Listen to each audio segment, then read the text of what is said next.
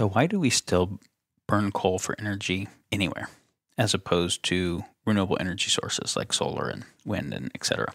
Well, we have said for quite some time that solar is just not quite cost effective yet.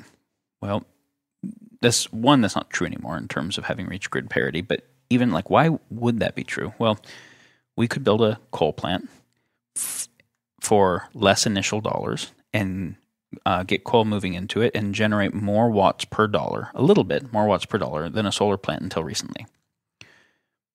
But in the process of doing so, the coal was releasing a huge amount of mercury into the atmosphere and water, so much so that the large fish species have mercury levels that are well beyond any previous safe levels, that then again are potent neurotoxins and biotoxins of all kinds, and putting zinc oxide, nitrous oxide, sulfates into the atmosphere that are doing mountaintop removal mining to get the coal, that are damaging the ecosystem in so many ways and damaging human health directly, right?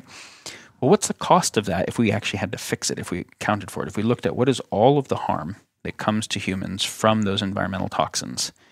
What is the total cost of the medical bills of that? And how do you even count the cost of lost life and cancer in children and et cetera? And then you said, well, let's say someone can burn coal, but they can't leave the commons, right? Which is that which affects everybody. The natural world. The commons is a metaphor for everyone. Is that the common world, right? That which is common to all of us. So the natural commons is the natural world. The built world commons is the built infrastructure that we all participate in. But let's particularly focus on the natural world commons for a moment. So with the coal example, most of the cost, right, the actual negative, the cost of burning coal, the company doesn't have to pay for. It's externalized to the commons in the form of damaging ecosystems, extincting species, externalizing medical bills to future generations. So everybody else pays for it, right? Yeah. Now their profit margin goes up because they move the cost somewhere else. That's called externalization. Well, if we said we can burn coal, but you can't leave the commons net worse.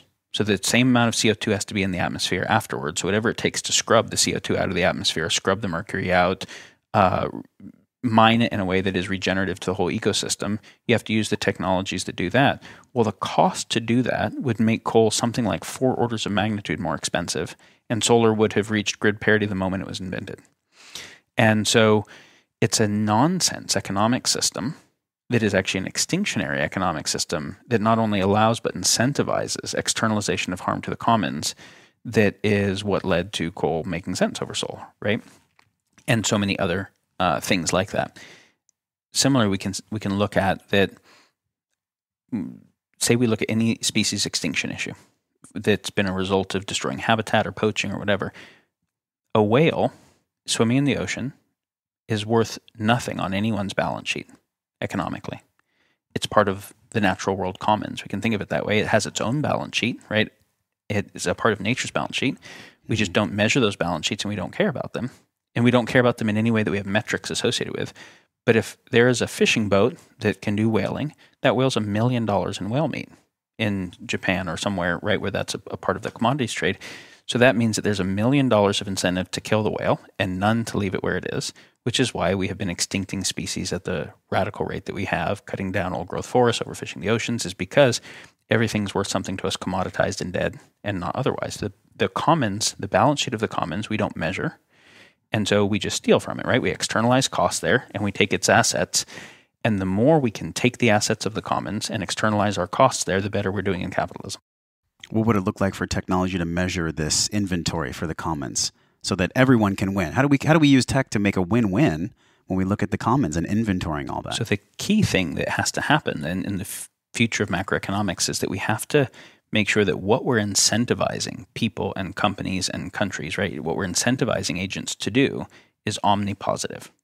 So we're not giving anyone incentive, meaning they get ahead economically by doing something that is fundamentally harming other agents or harming the commons. Otherwise, we're continuing to cause the problems at the deepest level by incentivizing them based on what our accounting systems, right, based on our value systems.